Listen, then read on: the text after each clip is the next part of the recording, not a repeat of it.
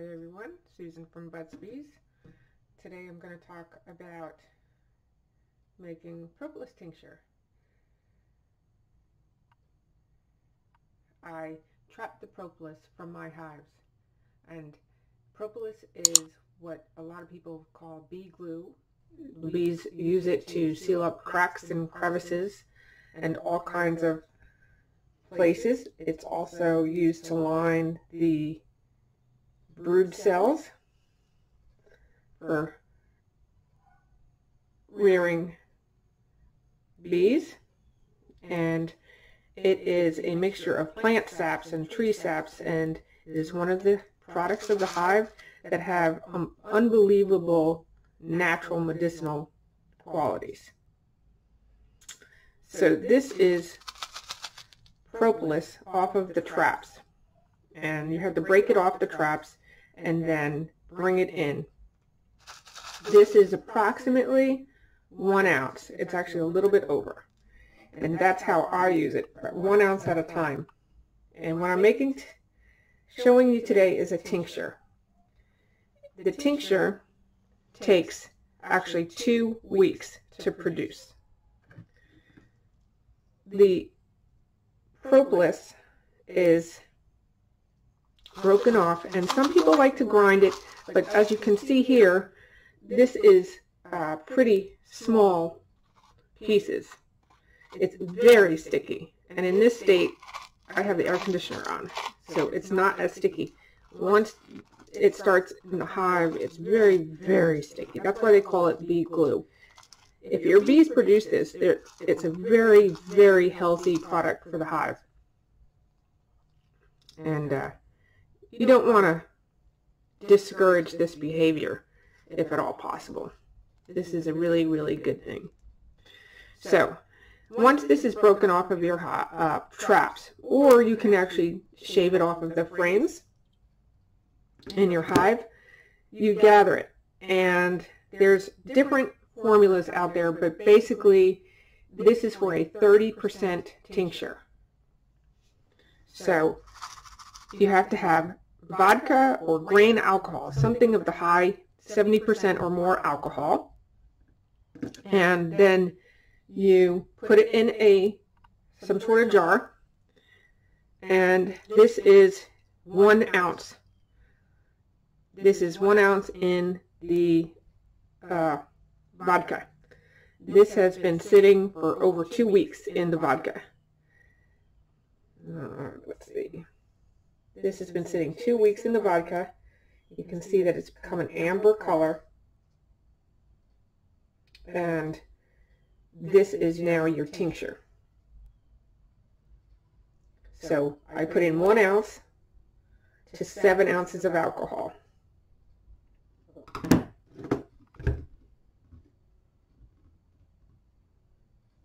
And that's it. You let it sit for 2 weeks. After 2 weeks, then you can pour it off and refill it again with another 7 ounces of alcohol and let it re-tincture, and you can get another pour off of that 1 ounce.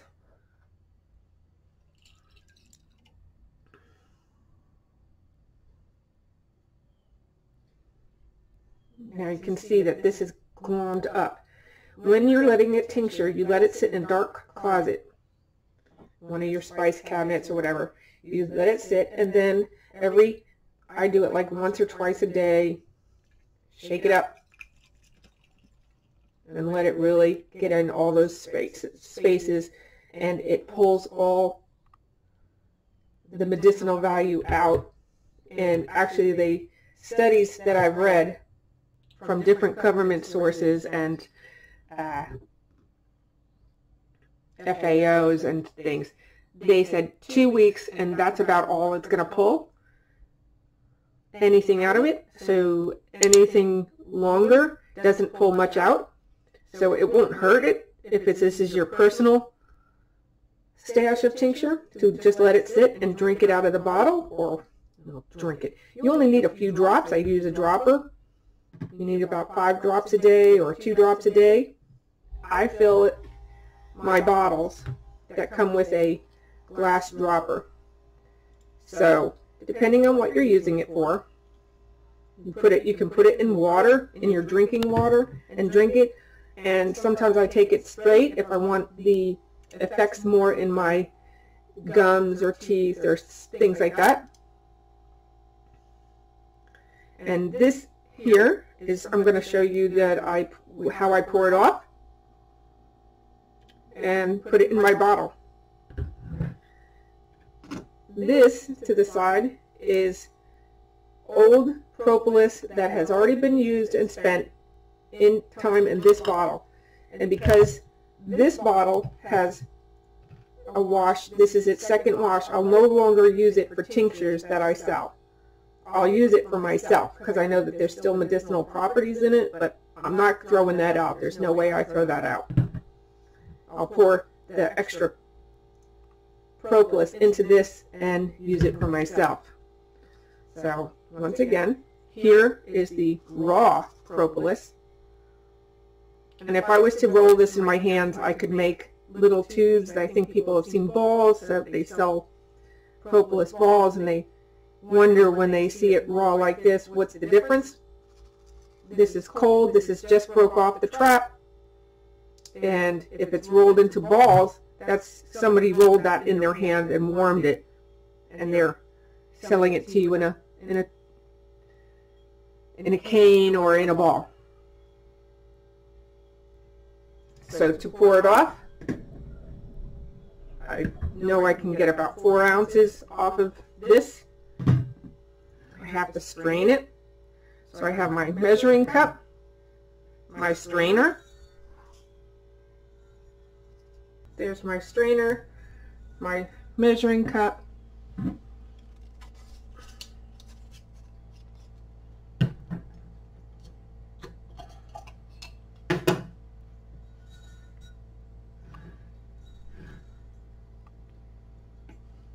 And I just have to pour it off.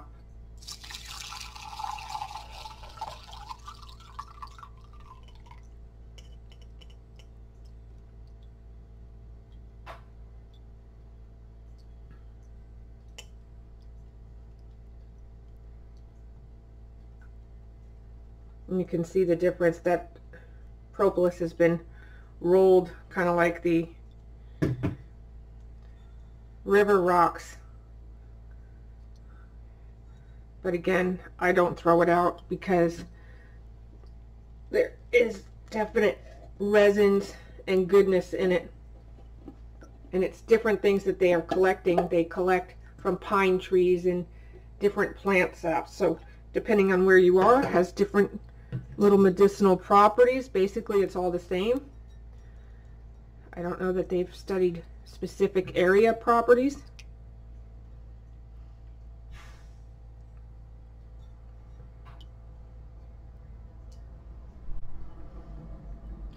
And I imagine, just like local honey, that each resin from different areas may affect you, and local may have a little something, but overall the properties of propolis are across the board medicinal. You'll have to look it up on your own. I don't want to be said to giving medical advice. It's not medical advice.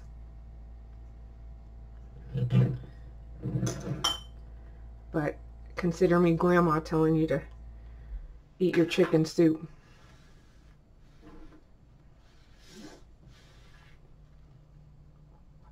So there you are.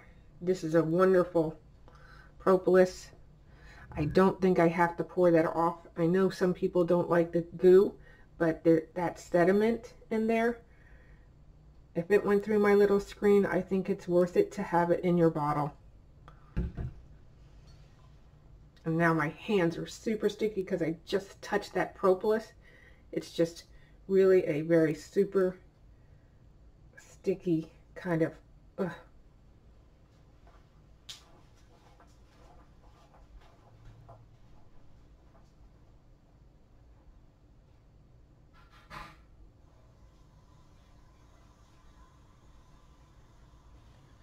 Okay, so you take the dropper out and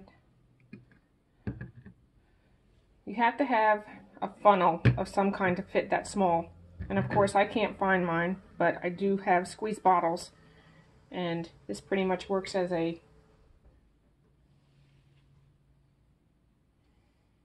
funnel because you want to not spill very much. And if you're like me, you're gonna pretty much figure out a way to use even what you spill. Okay, and just very carefully give a pour. And you want to fill up to that shoulder. Oops, that might be just too much with the dropper.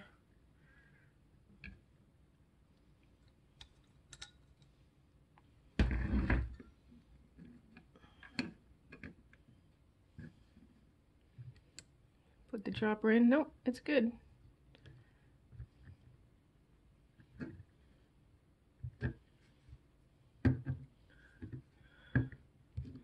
Once again,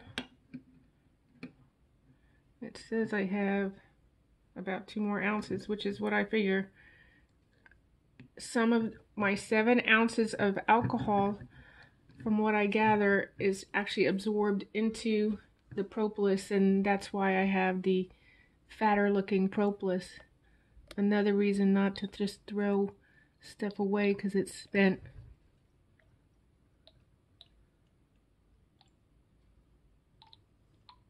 Because it's not really spent, it's there. It's in a different form.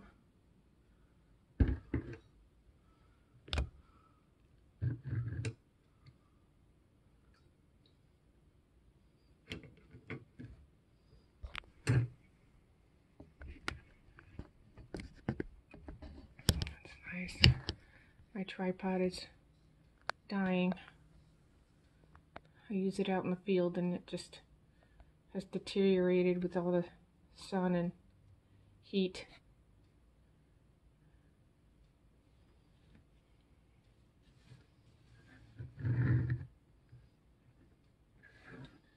And make sure my dropper doesn't overflow me. Very close. Oh, that's good.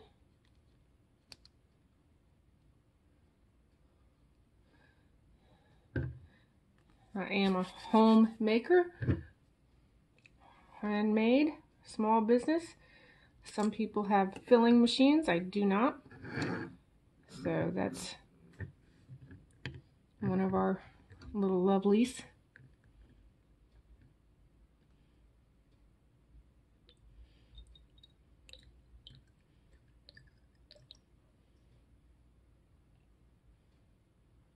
Remember, up to the shoulder. Yikes.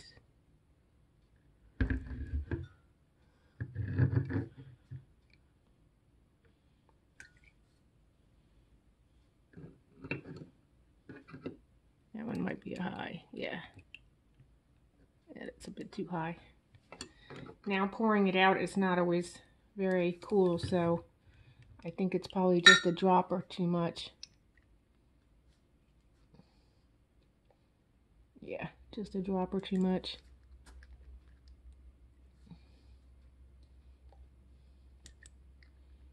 And that's good. That's a beautiful fill.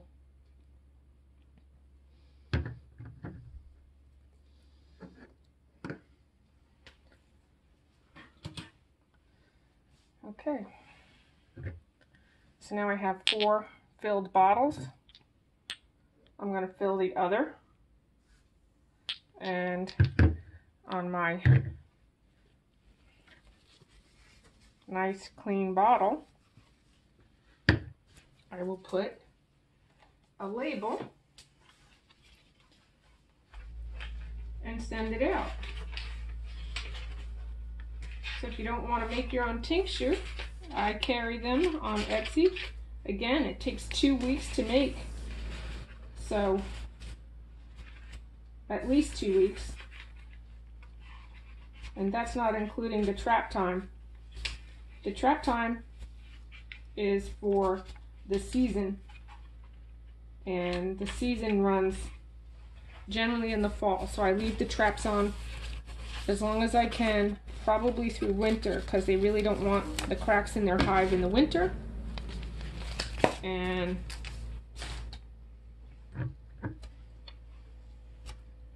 there's the pretty bottle. That way. Pretty bottle and my label. That is a 30% tincture.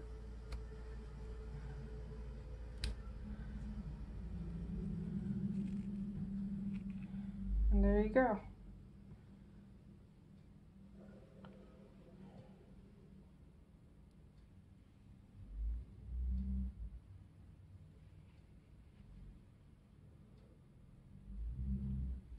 So it's a pretty wonderful product. From this to this.